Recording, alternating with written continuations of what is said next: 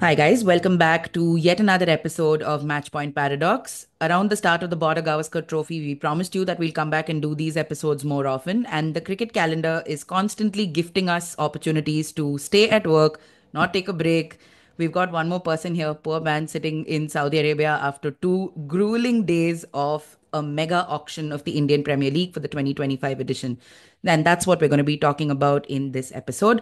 Joining me, Lavanya, is my colleague from The Hindu, Amol Karhadkar, who is currently packing up his bags from Saudi Arabia after the 2 day auction. How are you doing, Amol? Have you got some rest? Yes, I have managed some rest, but because of today's match point paradox, you and some of the others at the headquarters may end up losing out on dates because I'm sparing my shopping time for doing the podcast. Fair enough. Okay, we'll take anything, any kind of quality time we can spend from you. Gifts, no problem. Amol, let's dive straight into it because I know you have a flight to catch very, very soon. Even though you look pretty relaxed, I don't know. I wouldn't be doing a podcast 1 hour before I had to check out if I were you. But there's been a lot to unpack, isn't it? Of course, the fine details of the squads and everything, every one of you already knows how the squads look. So let's really look at some of the larger talking points, right? That's come up from this 2 day auction. One of them, of course, being the role of that right to match option, the tweaked rule of the right to match option, which has come back in a new sort of an avatar this time. Amol, you were there. For us, it was frustrating because of the amount of time some of these bids took and just how you had a final bid and then you had somebody else coming in to bid again. Can you take us through what the overall reception of this tweaked rule was like, maybe from the owners and the coaches and stuff? See, in general, the pace of the auction was slower than earlier this time around. Mhm. The RTM stoppages made it even uh, slower. So possibly you can sync it along with the pace of cricket matches these days, especially when either India or the IPL is involved. Okay, so that way we are all on the same page. But the coming to the RTM card, yes, it did make for a very interesting choice. But as Daniel Vittori told us during one of the media interactions, that there has to be a short clock on me, he said. Yeah. Okay, and it doesn't only apply to the RTM bid. My simple point is whenever someone asks for a pause, Hmm. the short clock should start and no one should be given more than 15 seconds. Yeah. It's Yeah. like the DRS reference, right? Because otherwise, you end up giving too many guys unnecessary time, and then the whole objective of making an IPL auction interesting Hmm. goes for a toss. Strategically, it did make a huge impact. I'm sure some of our listeners or viewers right now would have hopefully read the story. 14 times was RTM card raised, and only 8 of those instances wherein we saw the original franchise actually ending up matching the escalated price, Hmm. right? Hmm. So that way it made sense. The players were in a win-win situation because from the last bid, it it could have gone anywhere. We saw a Sai Kishore going from 2 crore to 6 crore. We saw Jitesh Sharma going from 7 to 11. We saw Rishabh Pant going from 20.75 to 20. 27. Okay. Had it not been the case, uh, would they have fetched the final price tag? As of now, no. Right. But here again, the other way to look at it is because there was RTM, the others knew it may have been employed, so they stopped earlier, Yeah. right? Yeah. It's like the classic case of RTM and confusion, or the not confusion, the temptation, the intricacies of RTM was when that Sam Curran and Marco Jansen, Sam Curran came up first. Hmm. And since everyone else stopped at 2.4, the Punjab Kings table with too many heads who matter around suddenly got into hurdle. Yeah. Some of them were tempted that okay, सस्ते में मिल रहा है तो let's pounce on to him. Okay, Yeah. but that's when the head coach and the analyst were crystal clear. We need Janssen. We are going for him. So they let go of him. but someone else may have got Sam Curran Sam in. Curran back, yeah. Punjab in a previous edition of their support staff would have. Yeah. Yes. So here they were crystal clear. Their priority in that set was Marco Jansen. They were not going to hold themselves back for him, Hmm. and they let go of Sam Curran. But that RTM did come into picture. It led to even a bigger pause, and the desks were overstretched. Possibly some of the viewers uh, uh, again went on to watching something else for a while, Yeah. but that's okay. Right, fair enough. It was a lot of background viewing, I thought, if you're not covering it, right? It's just running in the background because it just seems to be going on and on, which is what a lot of our viewers, our readers have told us over the last 2 days as well. All right. So I told you we wouldn't go into the teams, but we have to potentially discuss some of these big buys, right? We've seen a lot of money go in for credible Indians, some good Indian players. Now, whether that money is worth it or not, that's another conversation we can have. But we've seen Rishabh Pant, Shreyas Iyer, KL Rahul ended up going for a little less than what we would have expected him to go. Venkatesh Iyer, which was a very contentious buy over the last couple of days. What do you just make of that? Because we saw overseas players sometimes going up for the most expensive bid when Chris Morris was there, when Ben Stokes was there, Sam Curran, Pat Cummins. Now seeing Indians climb up that ladder and take that spot again, what is that like potentially for the league? Okay. Most of the names that you mentioned came up in mini auction. Let's not Yeah, forget that. yeah. Okay. Number two, in most of the previous auction, okay, since 2011, we haven't had so many prolific Indian players in the auction. Hmm. It's like Yeah, what I had said before the auction, that this will be the grandest auction in that regard. yeah, Okay. Okay. It's like IPL has raised in stature. These players have become household names and iconic figures for Gen Z that thrives only on digital media, right? For them, IPL is the be all and end all when it comes to cricket consumption. So mm, for that generation, a Rishabh Pant being in the auction is almost as big as, if not more than, not just Mahendra Singh Dhoni, Sachin Tendulkar being in an IPL auction in 2008. mm, Did okay. Sachin Tendulkar ever enter the IPL auction? No. Rishabh Pant entered the IPL auction after a decade when he has Yeah, become the Rishabh Pant. yeah, yeah. So the figures were bound to escalate. This was the first time ever that a defending IPL champion captain Captain, right, was in an IPL auction. right. So Shreyas Iyer was bound to go for, okay, 25 crore barrier, whether that would be breached or not, it depended on the house. But once it's like Sanjeev Goenka also, Lucknow, Mhm. once Shreyas Iyer had the highest bid ever, okay, the escalated bid for RTM, he just ensured that he placed one slab above Shreyas's figure. Yeah, So there was no way for Delhi to match it. Delhi. Simple as that, no? Right. Right, got it. Now, when we talk about these kind of amounts being spent for a player, right, and you'll know why I'm getting here for a minute. These are going to be investments for, say, 3 years now, where they're going to pump this amount of money on these player contracts. When you look at somebody like, say, a Vaibhav Suryavanshi at the age of 13 getting picked by Rajasthan Royals, is this a good return for investment? I'm not looking at his age or his where he's standing. Should he be participating? Should 13-year-olds be in an auction? All that we'll discuss later. But just in terms of that money, will Rajasthan Royals manage to get a return on investment there? Because if they do spend 3 years on him and then he ends up, working on his skills and becoming this prolific cricketer and then ends up going to some other team, isn't that 1 crore down the drain? Since the digital media is already been going berserk over Vaibhav Suryavanshi for almost 24 hours now, I think Rajasthan Royals have already got their worth. Okay. Jokes apart, let's not get into the kid's age. Yeah, yeah, There is a lot of confusion, controversy, or possible controversy in store with regard to his age. Okay. But the fact of the matter is, he played in under 19, performed against Australia under 19. yes, So, and IPL has got nothing to do with anyone's age.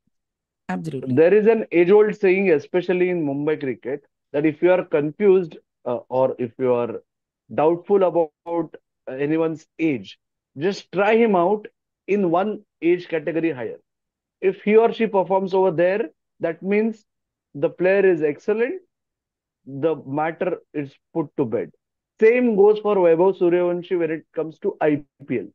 IPL doesn't have an age barrier. Okay. The other point that you said, whether a player's age should be considered before his enrollment into the IPL auction roster, that's a wider point that can be discussed later. Mm-hmm. For now, he is good enough for them to be a part of their 25 player setup for the IPL. And looking at the composition of squad this time around, there is a possibility that if a team struggles, almost everyone will end up getting at least one game, if not more. Right. Okay. Not too many teams have been able to fill up their roster of 25 players. So, in that regard, if he is promising, if there is an investment, and uh, look at what Rajasthan Royals have done with Yashasvi Jaiswal. Yeah. They know how to nurture talent. They have a system in place. So unless or until something goes wrong or the player changes his approach, they have the wherewithal to nurture a talent. And that is what they're investing in. They're looking at possibly a 5 year or a 10 year program, right? Mm-hmm. For him.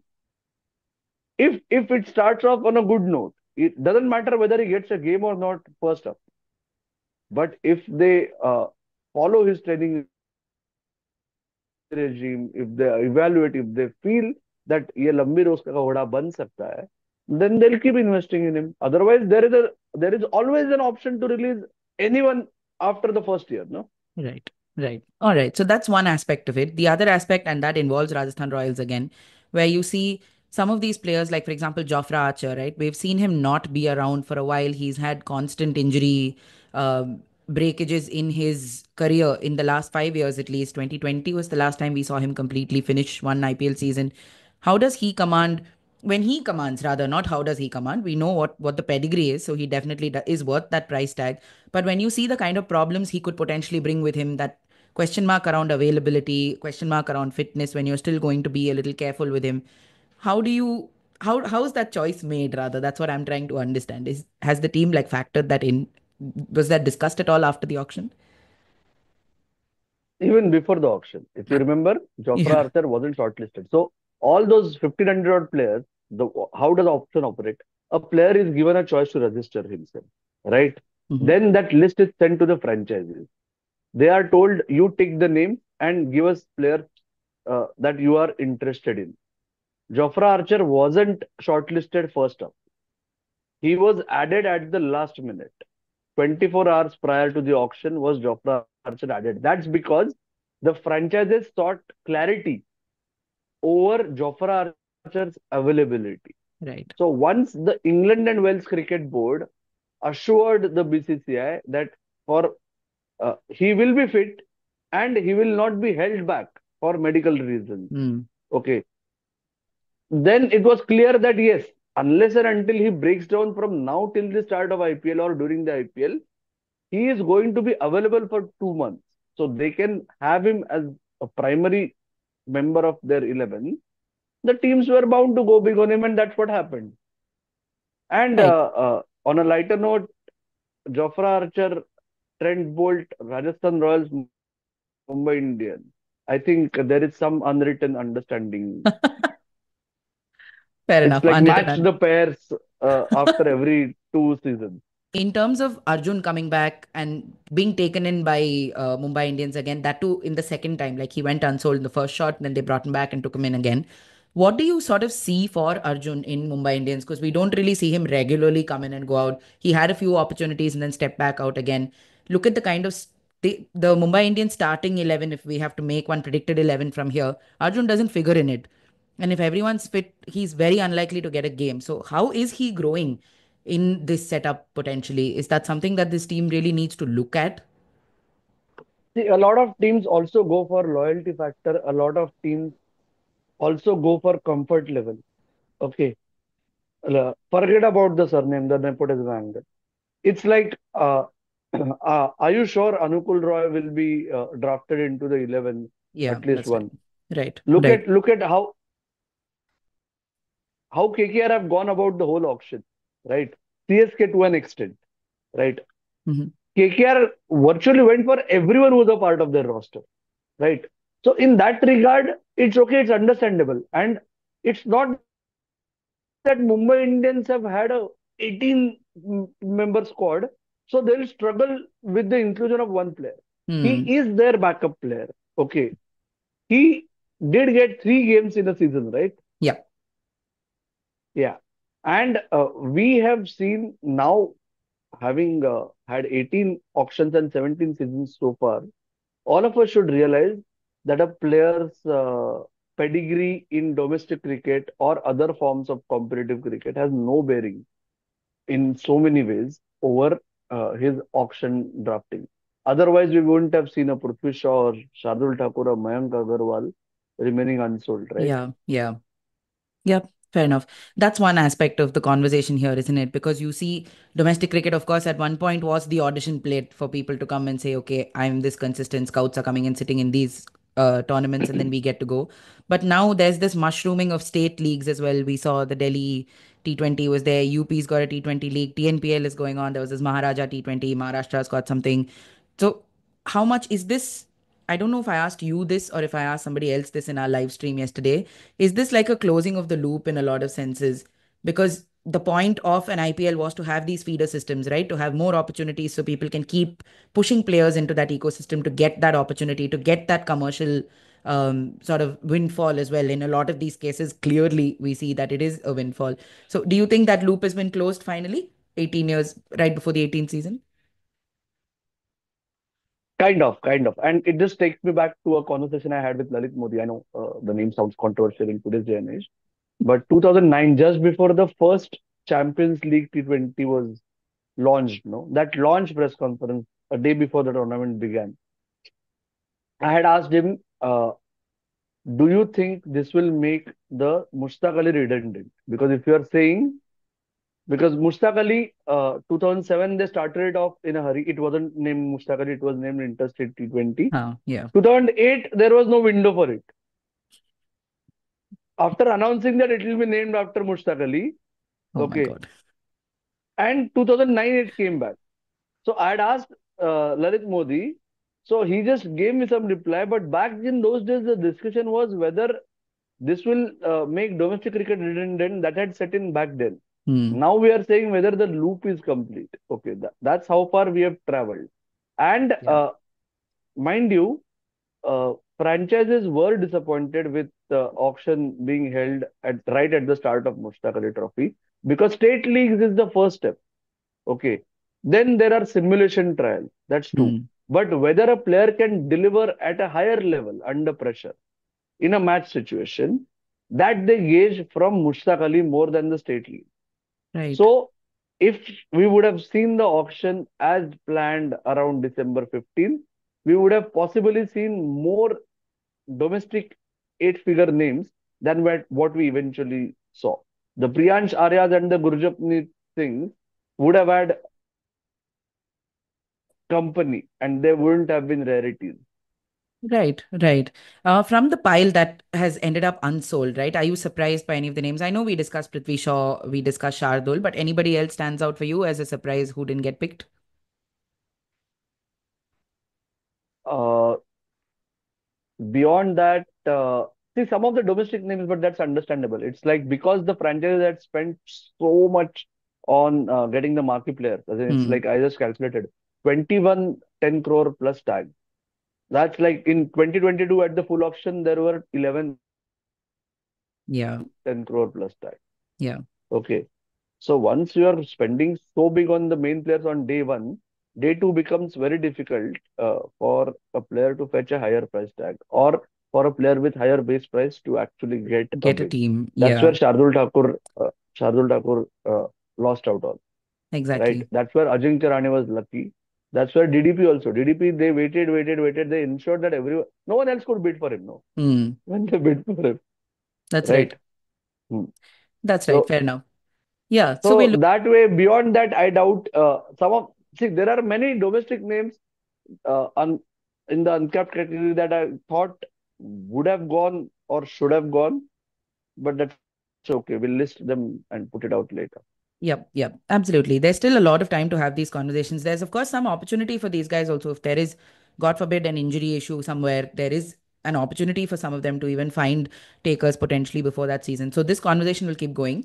Final couple of questions to you, Amol. One is, we always look at country share, right, in terms of the number of cricketers from these registered countries that have really managed to go. And the first couple of countries we look at is, of course, England, Australia, South Africa, West Indies, Sri Lanka, all these places. I specifically want to ask you about West Indies because there was a time, and this is a typecast, I know it is, like at least when 2007, 2008, we used to assume, okay, West Indies players, nice big hitters, muscular players, they play that brand of T20, right? That fast pace, fast scoring, six hitting kind of cricket. Now, of course, the world has changed. In 17 seasons, everyone's learned that power hitting, that it's a skill that now people are consciously working on. And the West Indians seem to have just fallen back a little bit.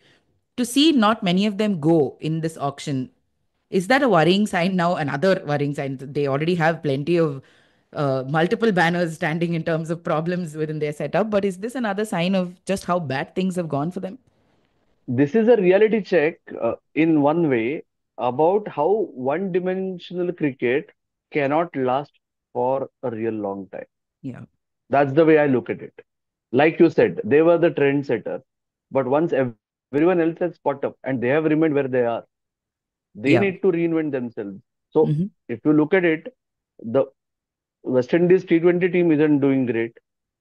There is not too much of demand from other markets for them. Primarily, see, ultimately, West Indian players may end up playing everywhere else in the world. But if they don't get the money from Indian Premier League, Yeah. then they can't really take the West Indies board heads on, right? Right. Right. So, like you said, this could well lead to another further turmoil in West Indies cricket in the years to come. Or hopefully, this will be a wake-up call for the young West Indies cricketer that if you strive to be a Yashasvi Jaiswal more than a Rahman Pavel, it may hold you in a better stead Hmm. down the line. Right. The other element of this being, when we just look at the kind of decisions that have been taken, right? When we look at auction strategies, each year we've seen teams be a little more data driven in terms of the players they're bringing in. Of course, yes, there's reputation, there's that family bonding, which KKR, CSK, and MI sort of are champions and flag bearers of. But there are very data driven decisions. There are more people now at the table, there's more information and numbers being passed around. On that basis, how would you evaluate this auction? Because we're still seeing there are still teams that don't have some clear cut answers to very identified problems heading into the auction. RCB, for example, I still have no idea who their captain is going to be. Are they going to fall back on Virat? What's happening with like the bowling, the backups that Rajasthan might potentially need if there are injuries? LSG doesn't have that opener along with Pant. Who do they have? At least like an established one, which was one of their sort of decided priorities ahead of the auction. So, what do you make of that? Maybe just the strategies of the teams going in. How would you overall rate it? See, a lot of us, some of us, I think there were only four journalists who traveled from India. I had a long discussion with one of them about how Sunrisers have. And he was hell-bent on saying they have messed it up royally, so they can't go for anyone they want on day two. Okay. Yeah. But over the 2 day proceedings, every franchise has had a passage Hmm. wherein they are forced to sit quiet. Yep. Okay. And that's because of the dynamics involved in auction that when you go for someone, when you either get him at a price that way higher than you had planned for,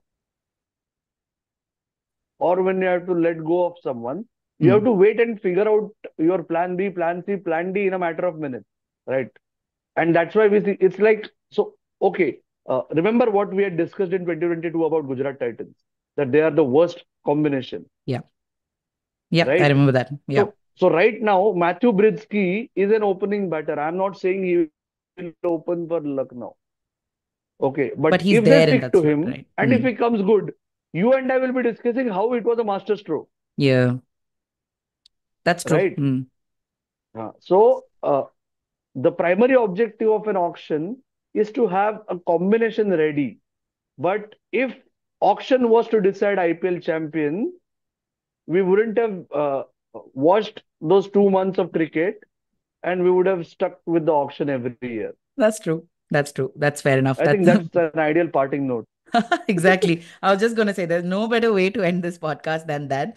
Amol's, of course, filed a number of stories for us from Saudi, including what this auction could mean for Saudi Arabia cricket. So do go and check that out on our website. We'll get that put up shortly. And also because he mentioned Lalit Modi, we were in Rajasthan recently for one of our conclaves, and Lalit Modi was the front and center of the cricket panel that was held there, where they spoke about how he's taught Rajasthan cricket to monetize themselves. So that's well worth a listen as well if you're heading out of this podcast. Thanks for joining us, guys. Amol will, of course, join us for another cricket podcast once he's back on Indian shores. Amol, I hope you catch your flight on time and that we haven't delayed you too much. Thank you so much for your coverage from Jeddah, and we'll see you when you're back in India. Thanks a lot. Allah Hafiz. Allah. Thanks, Amol. Take care. So that was it for this edition of Matchpoint Paradox. If you like this episode, please leave us a rating on Spotify so we know that you did enjoy this. If you'd like to see any other types of content, if you'd like to see us speak to players, or if there are any suggestions that you have for this podcast, you can drop that as well. You can find us on our social media platforms at Sportstar Web, or you can drop us an email. I will leave the email account in the show notes of this episode. Thank you so much for listening once again. And until another episode, it's goodbye from all of us here at Sportstar.